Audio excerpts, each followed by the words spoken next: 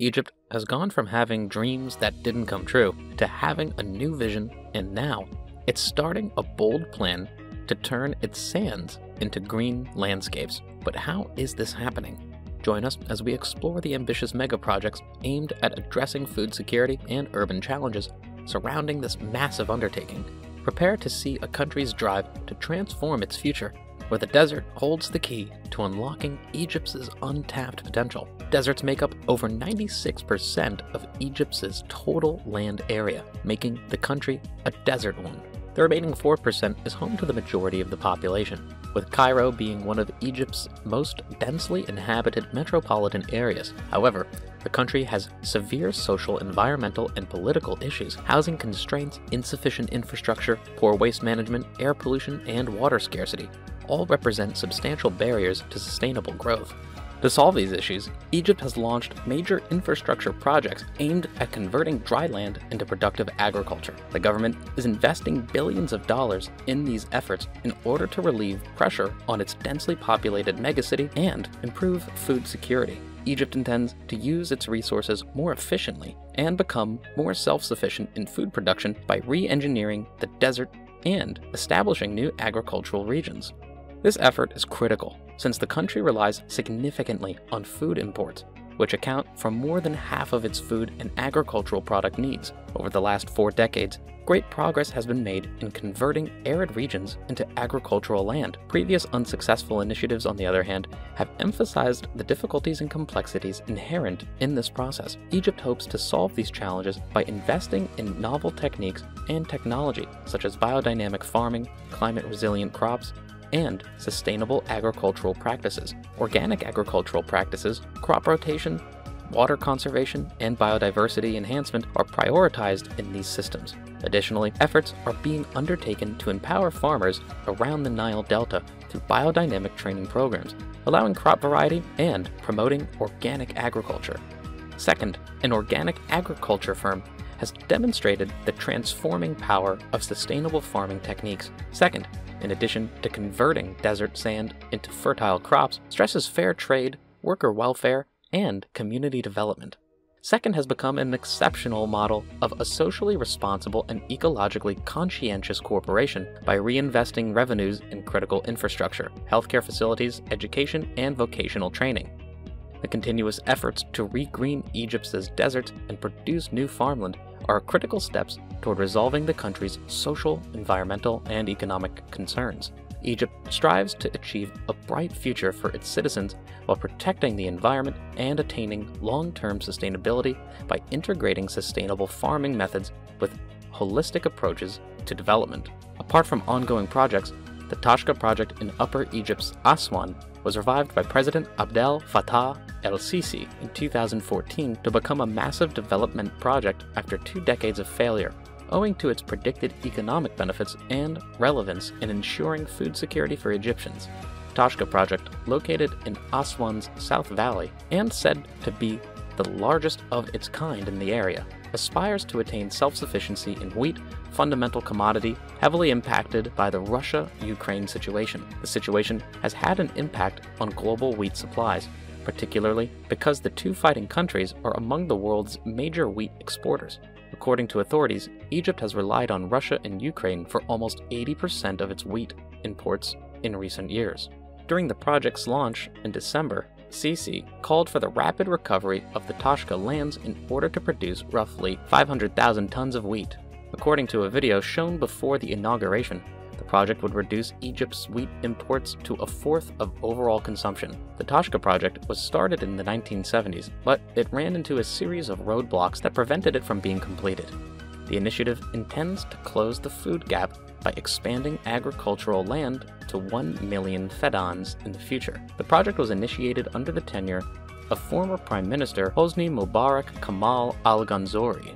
The initiative also intends to maximize the return on existing resources and increase agricultural exports, so reducing the trade imbalance and creating work possibilities for many young people. The project, which is located 225 kilometers south of Aswan, is intended to promote rehabilitation and ease the human strain on the Nile Valley and Delta. Tashka was launched with the intention of moving water from Lake Nasser through a 200-meter wide canal, according to the Ministry of Water Resources and Irrigation. This route connects the Toshka Depression to the Farfa Oasis.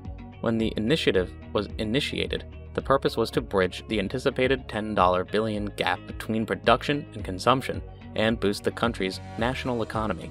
At the time, after billions of pounds had been spent on the project, reports suggested that what can be cultivated in this region only accounts for 5% of the entire area mentioned in the project, owing to several problems. This is despite the fact that there is plenty of water accessible.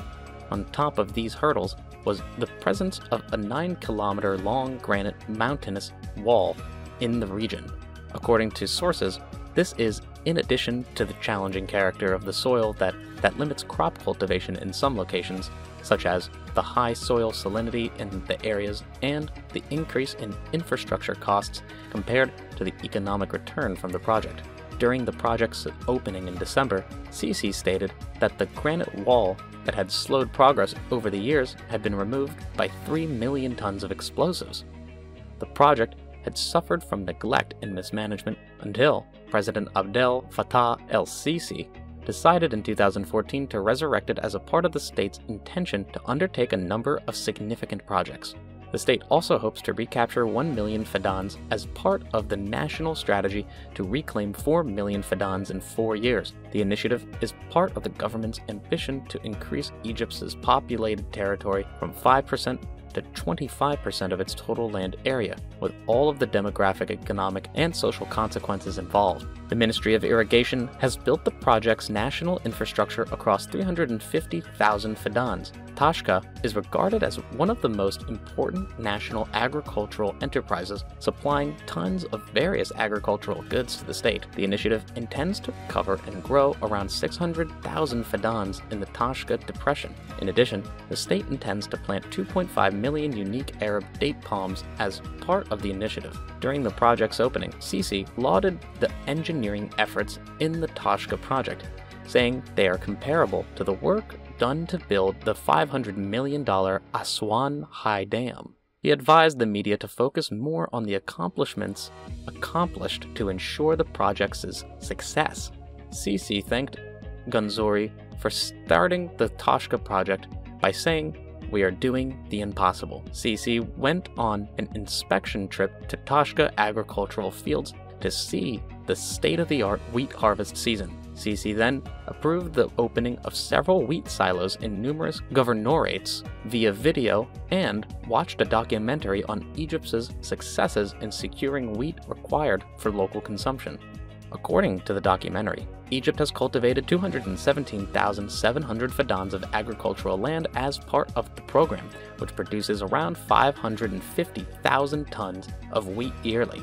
Egypt has also built 7 new wheat silos in the Arab al-Olaikat district in Qalyubia, Bani Salama in Giza, New Salhia City in Sharqiya, and Abu Surir in Ismailia, as well as in the areas of San el-Hagar, el-Hammam, and Karga, with a total storage capacity of 420,000 tons. During the opening event, Egypt's supply minister Ali Moselhi stated that due to necessary steps, Egypt was able to establish resilience against external shocks during the pandemic inflation, as well as the Ukrainian-Russian crisis. Despite the worldwide shocks, Egypt has strategic wheat supplies that lasted this year, according to him. Egypt has so far imported 2.6 million tons of wheat and plans to gather 5.5 to 5.6 million tons of local wheat, implying that strategic wheat stockpiles can last for 6 to 9 months, according to the ministry. Because of the wheat silo project, which began in 2014, storage capacity has grown to 3.4 million tons of wheat, up from 1.2 million tons in 2014. According to the minister, the initiative to build wheat silos has saved at least 10% of yearly wheat loss, amounting to $6.5 billion, which is about the same value as the project so far. According to the minister, Egypt intends to boost strategic wheat reserves capacity to 5 million tons by constructing 60 field silos with a total capacity of 600,000 tons, constructing new silos in Toshka, Sharq el Owainat, Daba, Kenya, and Farfra, and increasing storage capacity in certain existing silos. As we come to the end of this video of Egypt's incredible struggle to green its deserts, one thing is clear. The future of this ancient land is at risk. Will these daring megaprojects provide riches while also addressing the grave issues of food security and overcrowding? Tell us in the comments section. Don't forget to like and subscribe for more explorations of remarkable transformations around the world.